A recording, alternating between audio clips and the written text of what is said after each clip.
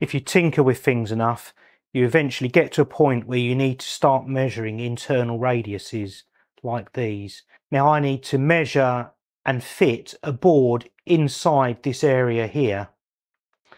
And to do that, I need to measure this radius and this radius. And the question is, how do I actually go about doing that? There are a number of ways, but the easiest way, I think, is to use some radius gauges, but I don't have any radius gauges, so first I need to make them. Now, I could just draw some circles in my favourite drawing program, print them out, and then use those, but I thought I'd 3D print some radius gauges instead. These last longer than the paper, so I'll be able to reuse them. These won't take that long to print. Now I've designed them so they can stack on top of each other, and then they can all stack onto a M6 bolt or a piece of 6mm dowel, and that way I can store them all nice and neatly. So here are my radius gauges, and I've fitted them onto an M6 bolt. They're slightly tighter than I would have liked. I made the hole 6.2, and I think it needed to be 6.3 or 6.4. Didn't want to reprint them, but I'll just show you what they look like. I'll just take this bolt out. I'll show you the largest ones, probably the easiest to see. So they're just plastic circles. The radius is the outer radius of the circle, obviously. The circle has got a little lip on it, is 0.2 of a millimetre larger than the next circle down. And all of these circles go up in 2mm diameter increments, so 1mm radius.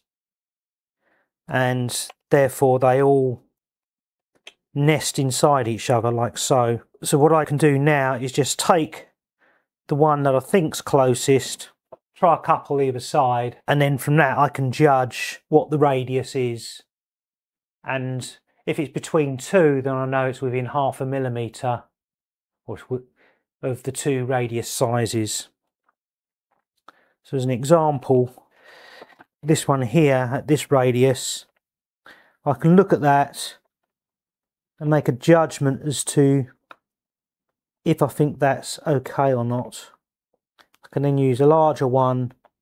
That looks a little bit too large, I think. There's a bit of a gap in the corner, indicating that it's a bit too large.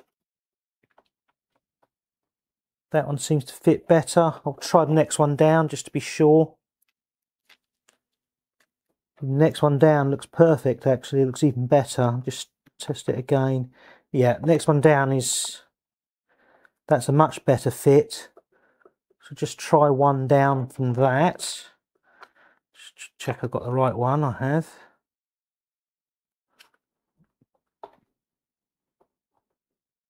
That looks a little bit too small. There's a gap on the edges here and here. So I think this one is that internal radius.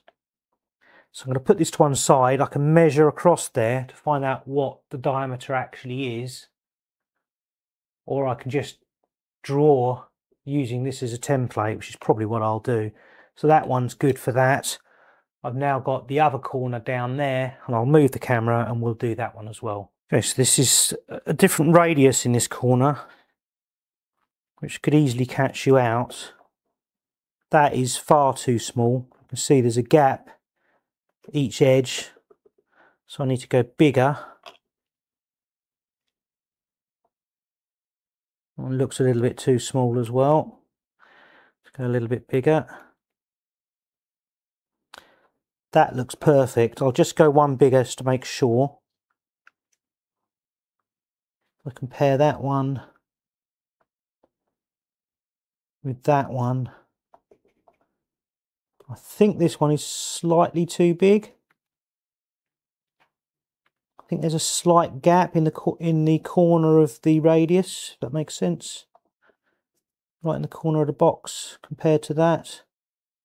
So I think that's the correct one. So I'll put both of those aside, and I can use these two now as my radius template, so when I'm drawing where I need to cut. So to draw this, I literally just need to offer it up to the piece, make sure that it's on the edges.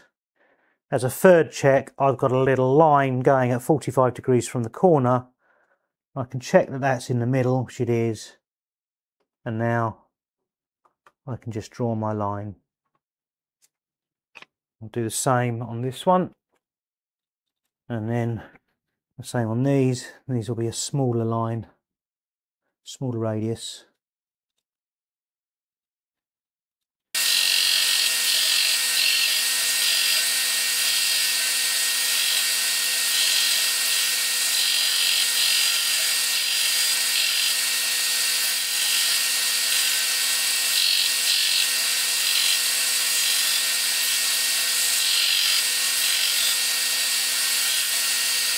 And if you get your internal radiuses right, then you can end up with a fit like this, which I'm very pleased with.